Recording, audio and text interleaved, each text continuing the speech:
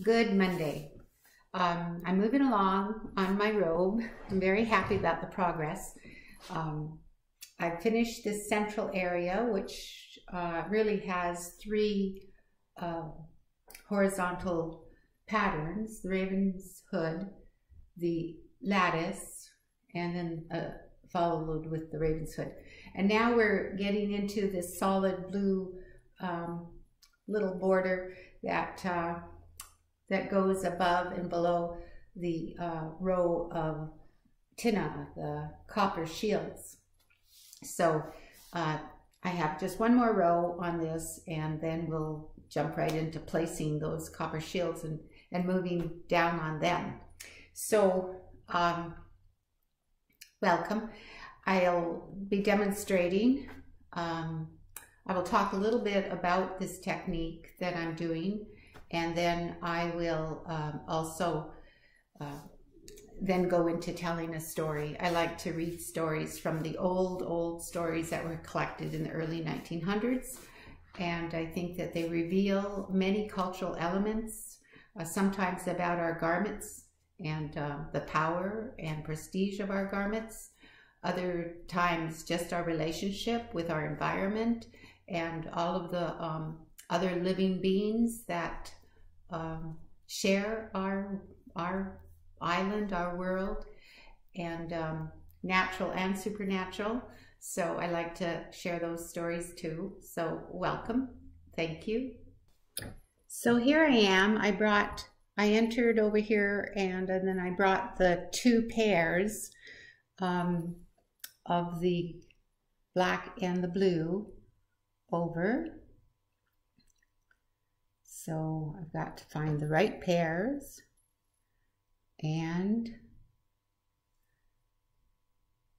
then I have the blue here.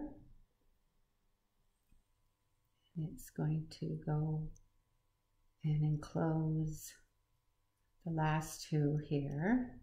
Now I'm going to take this band is blue, so what I'm going to do is push these two blacks to the back and keep the two blues up in front. And so I move these two blacks behind two warps and up. So then I take the I'm handling these two warps. These two black warps are going to go behind the blue. So they'll always be behind the blue. So I'm taking them behind two and up, and then I'm taking one of the blue weavers, and I'm going to bring the black around that blue weaver and then push it to the back and then behind two and then forward. Now this one is going to always be my top. I'm going to handle this and consider it my top weft. And oftentimes when I'm weaving, I'll just throw it over the bar loom. But right now I'm so deep into my my robe that I can't throw it over the bar loom. So what I'm going to do is I'm going to put slip stitches on the one that is designated as the top one. And then I'm going to bring it over. And now I'm going to take this other blue weaver and bring it to the black. And then that black is going to go over and behind two and forward. So now this is my bottom one. So I'm just going to let that one drop. And then I'm going to pick up the one that is what I consider the top one. And again, the black will go around, over it, and to the back. So the black one will always be to the back, and that's why it's called a rigid weft. It's rigidly carried all the way across in the back. So what you see here is a nice solid blue, but the back is all black. So let me show you that. you'll see that is, and you'll see a row of dots. So those are where the black wefts are. And these come up as solid. So I'll be weaving, and then I'll narrate a story. I'm going to read a story that is in the Tlingit Myths and Texts, recorded by John R. Swanton, I believe in 1909. It's story 33 in this book, and it's the origin of the Gonaqadet. And I just want to say that I apologize about my mispronunciation.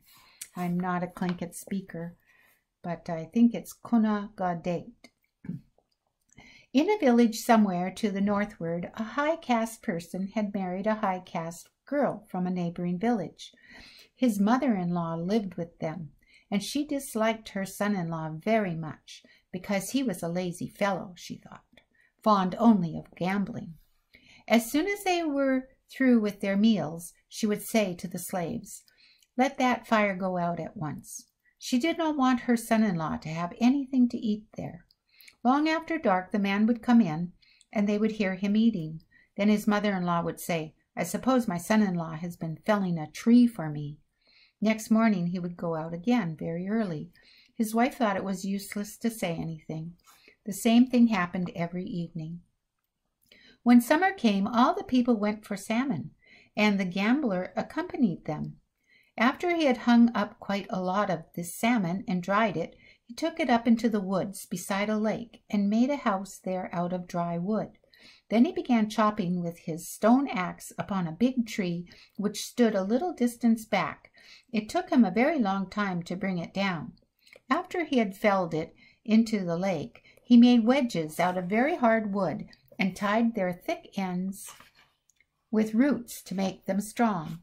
He tried to split the tree along its whole length, and when he had accomplished this, he put cross pieces between to hold the two sections apart.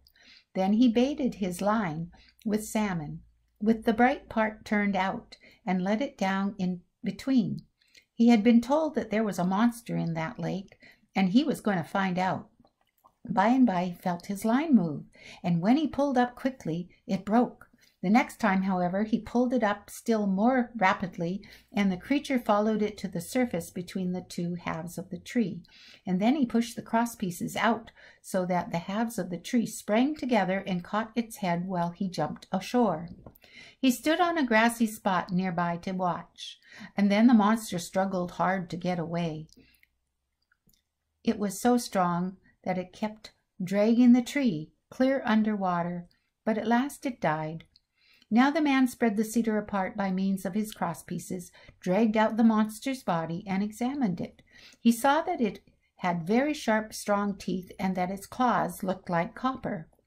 Then he skinned it with the claws, dried it very carefully, got inside, and went into the water.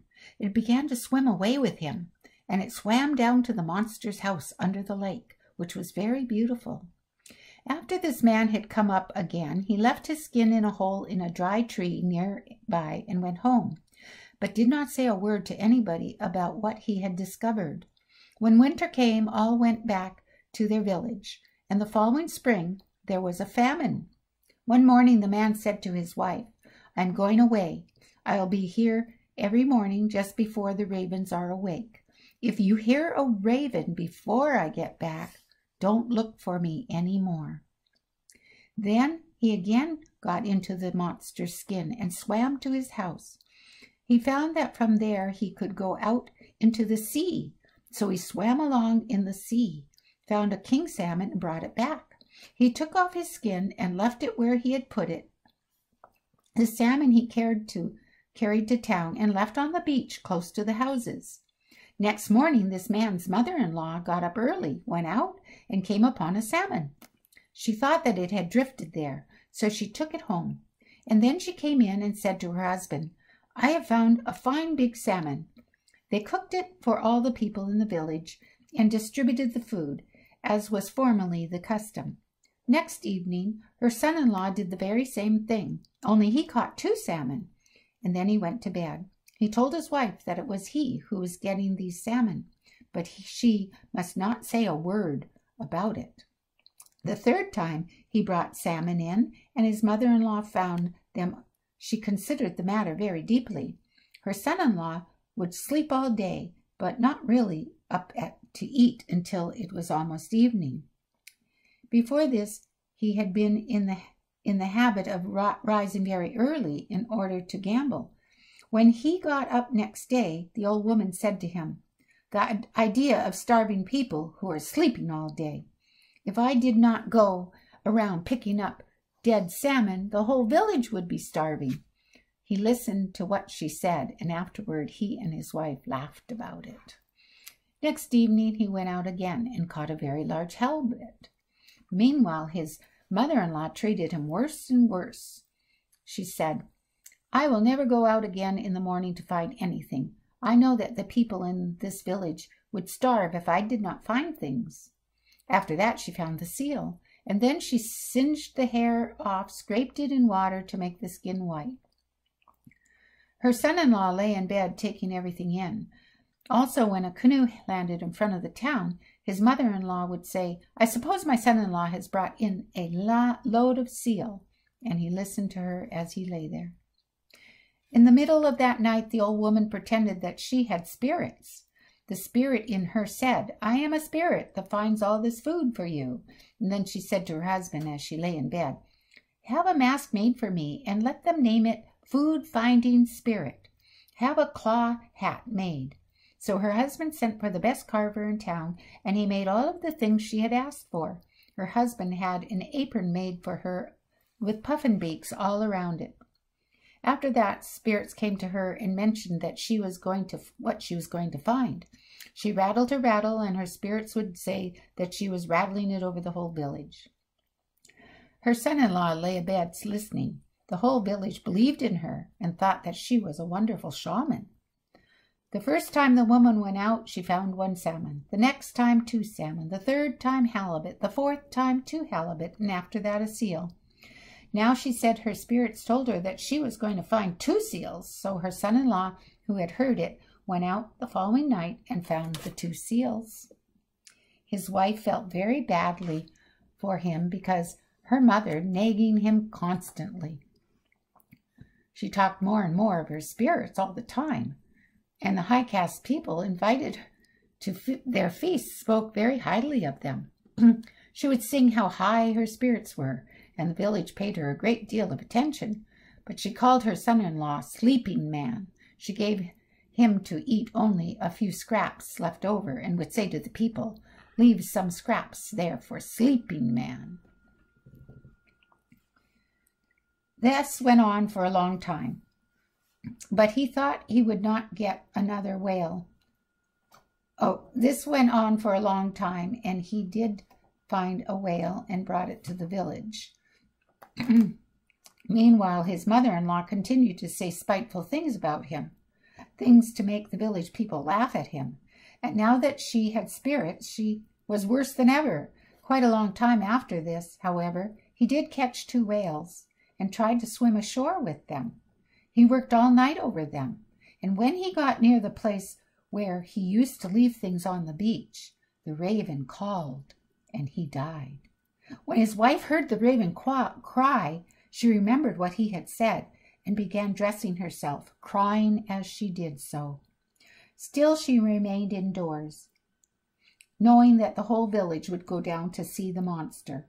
Then her mother walked out as usual and saw 2 whales there with a monster between them.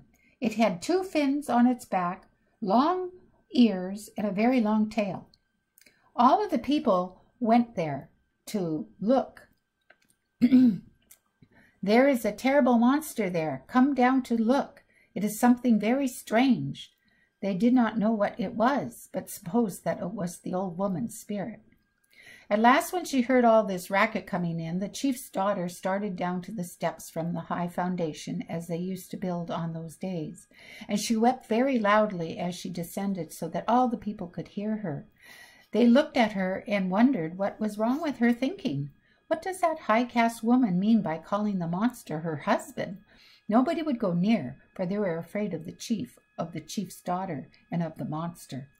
But when the girl had come down and said to her mother, who was still looking at the monster, "Where are your spirits now? You are a storyteller. You say that you have spirits when you have not. That is why this happened to my husband." Now the interest was so intense that people had crawled up on the roofs of the houses and on other high places to look at the monster. "Mother, is this your food-finding spirit? How is it that your spirit should die? Spirits all over the world never die. If this is your spirit, make it come to life again." Then the girl went close to the monster and said to the village people, "Some of you that are very clean, come and help me." Her husband had died in the act of holding the jaws of the monster apart and to come out, one hand on each. When the people saw this, they were very much surprised and said, "He must have been captured by that monster." From that time on, this monster has been known as the Gonaqadet. The people helped to take the woman's husband and the monster's skin up to the edge of the lake and put them into the hollow of the tree. And there they saw the log, broken hammers, and wedges lying about where he had killed it, and reported to the rest of the people, so that everyone went there to look. But the old woman was so ashamed that she remained indoors and died. When they found her body, blood was coming from her mouth. Every evening after this, the dead man's wife went to the foot of the tree which contained his body and wept. One evening, however, she saw a ripple in the lake, and then the creature said to her, "Come here." It was the voice of her husband. "Get on my back," it said, "and hold tight." She did so, and he swam down to the monster's former house. This monster is the Gonaqadet that brings good luck to those that see him. His wife also brings good luck to those who see her, and so do their children, the daughters of the creek, who live at the head of every stream.